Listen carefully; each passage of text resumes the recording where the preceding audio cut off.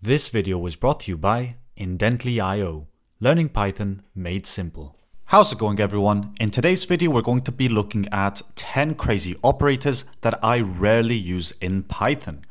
And some of these are actually just going to be combinations of operators. And to get started, we're going to create two sets of type integer, which will contain first 1, 2, 3, and the second set, which we can just duplicate, will contain 2, 3, and 4. Now, if we were to use dot notation with any one of these sets, you'll notice that we're going to have some default set methods, such as difference, intersection, and so on. But with sets, you can actually use some operators to perform these operations. For example, if you want to combine two sets, you can use this union operator or the pipeline to combine them. So if we type in A pipeline B, we're going to get the wrong script run as always. So once we type in A pipeline B, we're going to get the union of those two sets. It's going to combine those two.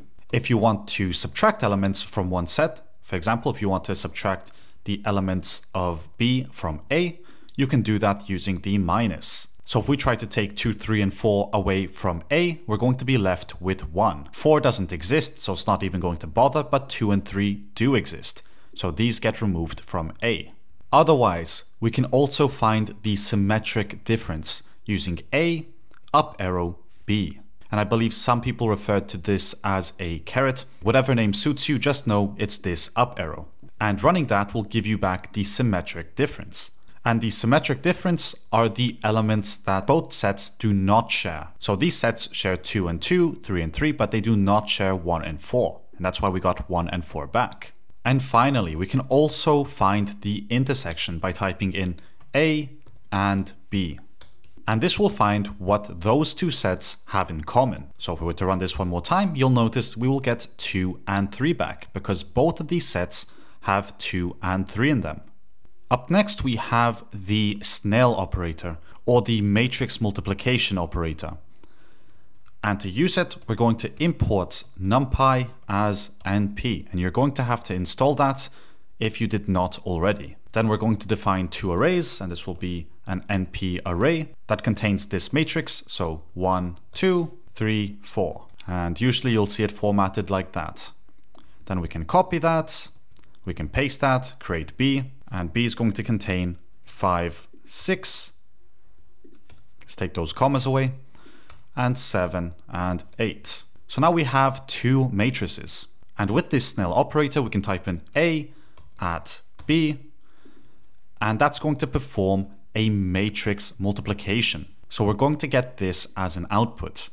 And if you want to know how matrix multiplication works, you're going to have to do some further research. That's far beyond the scope of this video. But when you import numpy, you can use this without any further setup. If you do not import numpy, then you're going to have to define it yourself. For example, we might have a class called example, and inside here we can define the matrix multiplication dunder method, and then you return whatever you want to return. Hopefully you're going to return a matrix multiplication. But then with this we can type in x equals example and y equals example, so that the next time we try to use x snail y, it will actually work. Moving on, we have another operator that works with dictionaries. So to demonstrate that, I'm going to create a dictionary called A of type string to integer, and that's going to equal A1, B2. And then we will duplicate that, change this to B, write C3 and D4. So now we have two dictionaries. And suppose we want to combine these two dictionaries. Well, the easiest way to do this is by using the union operator once again. So A pipeline B, and what you're going to get as an output are these two dictionaries combined. Now, something that's quite interesting is that you can do this in place as well by typing in A pipeline equals B. So now that's going to assign this combination to A. So the next time we print A, we're going to get that combination back. Of course, you should pick what's most readable, but the benefit of using this approach is that it gives you this funny face back. That kind of looks like eh. Moving on to crazy operator number 7. And this is one that we use for bitwise inversion. And I believe it's called a tilde, let me know in the comment section down below. I always mess these names up, but this symbol here is used for bitwise inversion. For example, if we were to print tilde 5, what we're going to get back is -6. And this is because 5 contains the bits of 0, 1, 0, 1. And when you perform a bitwise inversion, it changes all the zeros to 1 and all the 1 to zeros. So this is what's happening when we use the tilde. And we can also do this with numpy arrays.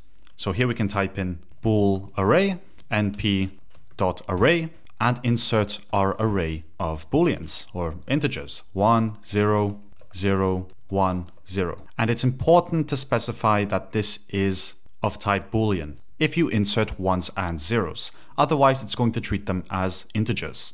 So here we'll type in dtype to be boolean. And dtype just stands for data type. Then what we can do is refer to our tilde, and I really hope I'm not getting this name wrong, and insert our boolean array.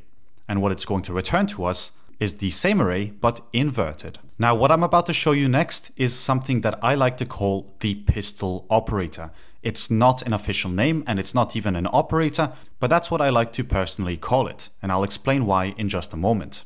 So this is what it's going to look like. Asterisk, underscore, comma.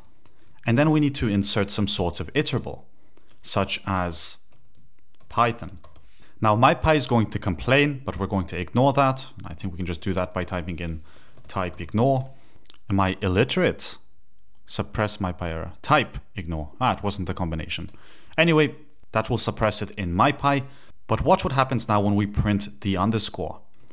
What we're going to get back is a list of this string, because what we're doing here is actually unpacking whatever iterable we place in front of us and placing it inside this underscore. And to simplify this, all we're doing is using the unpacking syntax in an interesting way. So if we had a 1, 2, and 3, you probably know that using an asterisk will absorb any of the remaining elements. So A is going to take 1 and asterisk B is going to take 2 and 3. That's all we're doing here. We're saying that the first element is going to absorb everything. And the reason I like to call this the pistol operator is because it looks like an upside down pistol. But you're not required to use the underscore. You can even use a silly letter such as O. And then here you can paste in 1, 2, 3 as a set, so that the next time you print O, you will get a syntax error because this should be a comma. And then you'll get this unpacked, inserted into a list, and then printed as a list. Now, does this actually have any practical use? I don't know. I don't think so, because it's not really that readable. In every case here, we could have literally just have taken this, used the list constructor, and pasted in there. And we would get the same output in a readable format. But personally, I think it's quite amusing that you can do this kind of stuff, even if it's illegible. Moving on, we're going to be looking at the floor division operator, which are just 2 slashes. So suppose you have an integer with the value of 11 and another integer with the value of 3. If you were to actually divide these normally, so you were to divide A by B, what you're going to get back is some crazy decimal. But in some cases, you're going to want to get back a whole number. So if we use the floor division operator, we're going to get a whole number back. Now, this is not guaranteed to be an integer, because if you have a float somewhere in this equation, it's going to return to you a float. But regardless of what you insert, it's going to return a whole number. And whatever the result of this division will be, it's always going to round it down.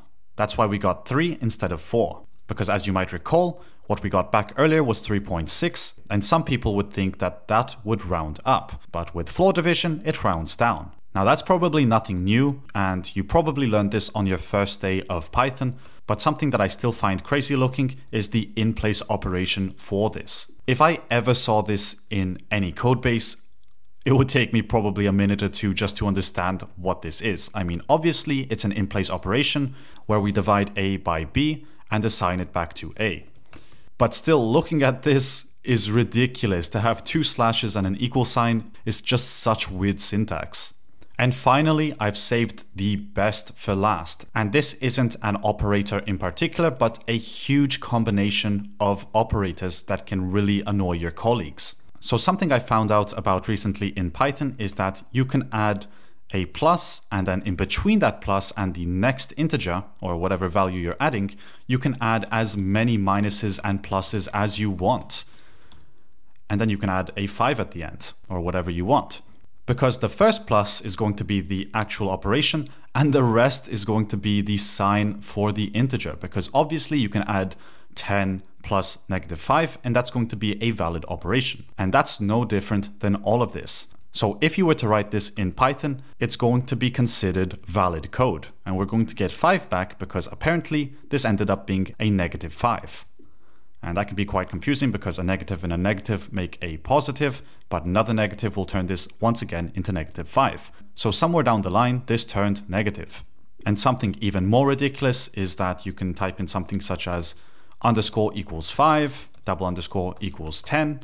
And now you can really have fun making nonsense. So let's say underscore underscore minus underscore minus underscore underscore minus minus underscore. And for me, it's hard to believe that this is actually valid Python code. I mean, it looks ridiculous, but it actually works. If we were to actually run this, we're going to get this output, because here we have 10, 5, 10, and 5. And we can actually add one more 5, so we get a different result, such as -5, and that will work just fine. And that's exactly how I'd like to conclude this crazy operators video. Do let me know in the comment section down below what you think about all of these crazy operators and whether you have any operators which I happen to miss. But otherwise, as always, thanks for watching and I'll see you in the next video.